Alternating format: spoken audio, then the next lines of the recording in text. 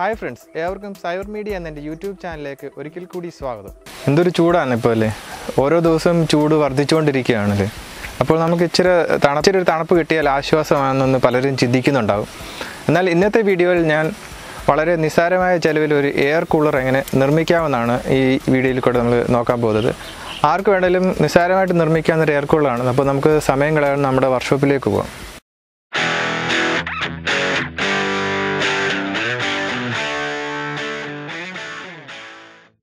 അപ്പോൾ ഫ്രണ്ട്സ്, നമുക്കിത് നിർമ്മിക്കാൻ വേണ്ടി ആവശ്യമായ വസ്തുക്കൾ എന്തൊക്കെയാണെന്ന് നോക്കാം. ഇതുപോലത്തെ 2 പ്ലാസ്റ്റിക്കിൻ്റെ ബോട്ടിൽ വേണം. പിന്നെ ഒരു ഫാന്, ടേബിൾ ഫാൻ അത്യാവശ്യമാണ് നിർമ്മിക്കാൻ വേണ്ടി. 2 വയർ പീസ് ഇല്ലെങ്കിലും കുഴപ്പമില്ല, ഏതെങ്കിലും കമ്പികളോ കയറുകളോ മറ്റോ യൂസ് ചെയ്യാവുന്നതാണ്. അടുത്തായിട്ട് നമുക്ക് ചെയ്യേണ്ടത് ഈ കത്തി കൊണ്ട് ഈ കുപ്പിയുടെ അടിഭാഗം ഇതുപോലെ കട്ട് ചെയ്യുമ്പം കൈ മുറിയാതെ സൂക്ഷിക്കണം.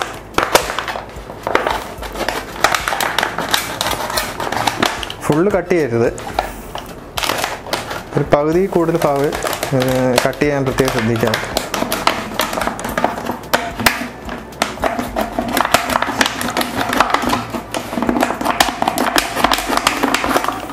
അപ്പോൾ ഇതുപോലെ കട്ട് ചെയ്യണം, ഇതുപോലെ തുറക്കാവുന്ന രീതി വേണം കട്ട് ചെയ്യാൻ. അതുപോലെ തന്നെ ഈ കുപ്പിയുടെ അടിഭാഗം ഇതുപോലെ നമുക്ക് ഈ നൈഫ് കൊണ്ട് കട്ട് ചെയ്തെടുക്കാം.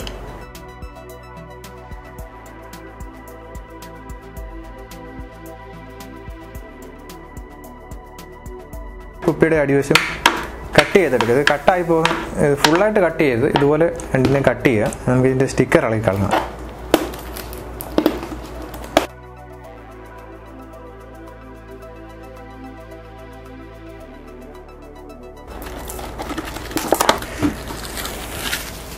അപ്പോൾ ഇനി നമ്മൾ അടുത്തായിട്ട് ചെയ്യേണ്ടത് എന്താണെന്ന് വെച്ചാൽ, ഇതുപോലെ ഒരു സോൾഡറിങ് ചെയ്യേണ്ട ആവശ്യമില്ല. ഒരു കമ്പി പഴിപ്പിച്ചിട്ട് ഇതുപോലെ ഹോളിട്ട് കൊടുത്താൽ മതിയാവും.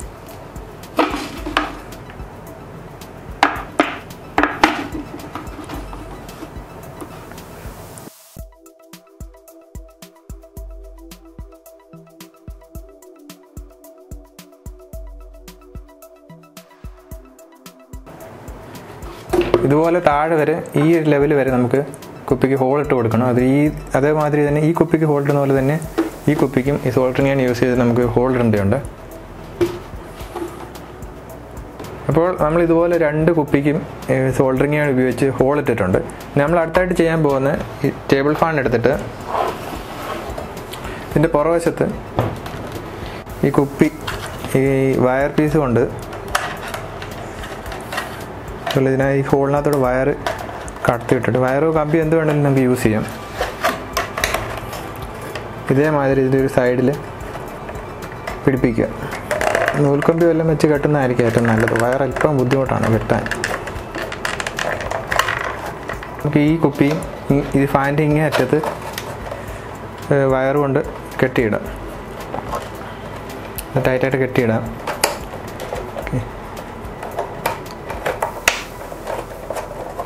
അപ്പോൾ നമ്മൾ ഈ കുപ്പി 2 ഇതുപോലെ ഈ ഫാനിൽ കെട്ടിയിട്ടിട്ടുണ്ട്. ഇനി അടുത്തായിട്ട് നമുക്ക് ആവശ്യമുള്ള കുറച്ച് ഐസ് ക്യൂബ്സ് ആണ്.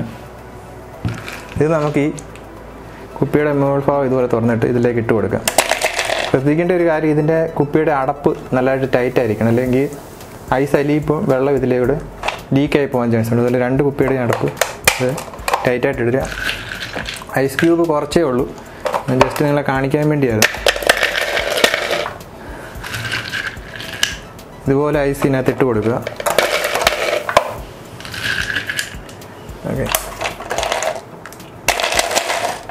ഓക്കെ, ഇത്രയേ ഉള്ളൂ പരിപാടി. ഇനി നമുക്കിത് ഫാനൊന്ന് നമുക്ക് ഓൺ ചെയ്ത് നോക്കാം. പ്ലഗിലേക്ക് കണക്ട് ചെയ്തിട്ട്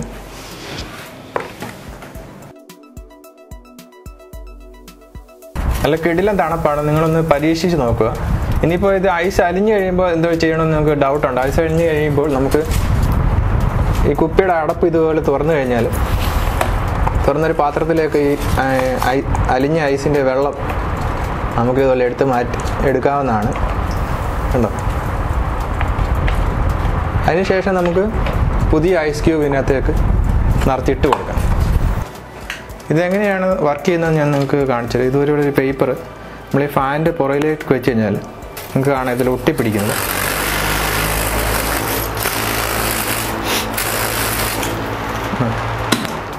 ഫാൻ കറങ്ങുമ്പോൾ എന്താ സംഭവിക്കുന്നത് വെച്ചാൽ കാറ്റ് പുറകിൽ നിന്ന് കാറ്റ് വലിച്ചെടുക്കുകയാണ് ചെയ്യുന്നത്. ഐസ് ഇതിനകത്ത് ഇടുമ്പോൾ ഐസ് ഉരുകി ആവിയായിട്ട് ഇതിനകത്തൂടെ തണുപ്പ് പുറത്തേക്ക് വരിക. ആ തണുപ്പ് ഈ ഹോളിൽ കൂടെ പുറത്തേക്ക് വരികയാണ് ചെയ്യുന്നത്. അപ്പോൾ നമ്മൾ ഈ ഫാൻ ഇടുമ്പം ഇതിനകത്തൂടെ പുറത്തേക്ക് വരുന്ന തണുപ്പ് വലിച്ചെടുത്തിട്ട് നമുക്കത് ഫ്രണ്ടിലോട്ട് തരികയാണ് ചെയ്യുന്നത്. ഫ്രണ്ട്സ്, നിങ്ങൾക്ക് എൻ്റെ ഈ വീഡിയോ ഇഷ്ടമായെങ്കിൽ തീർച്ചയായിട്ടും ലൈക്ക് ചെയ്യുക. അതോടൊപ്പം തന്നെ എൻ്റെ യൂട്യൂബ് ചാനൽ സബ്സ്ക്രൈബ് ചെയ്യാനും മറക്കരുത്. അടുത്ത പ്രാവശ്യം ഇതിലും രസകരമായ ഒരു വീഡിയോ ആയിട്ട് നമുക്ക് വീണ്ടും കാണാം.